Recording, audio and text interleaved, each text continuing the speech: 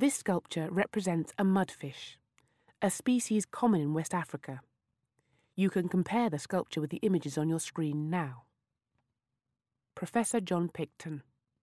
Now the mudfish is quite a plump species.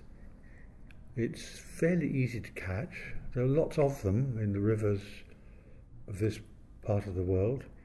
They're usually twisted into a circle and skewered and smoked. And almost any market you go to in this part of West Africa, you'll see these smoked fish ready for the cooking pot.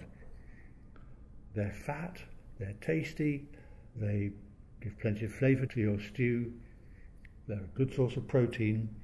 So it's not surprising that fish like this would occur in the sculpture in Ife. The most likely explanation is that it represents an offering to a deity or an ancestor.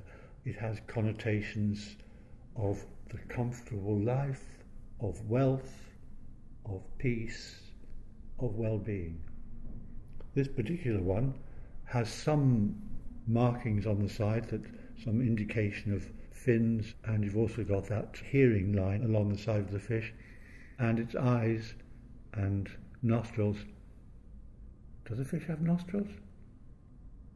Fish don't have nostrils, but nevertheless, this fish does. Its eyes and its nostrils are marked with iron nails.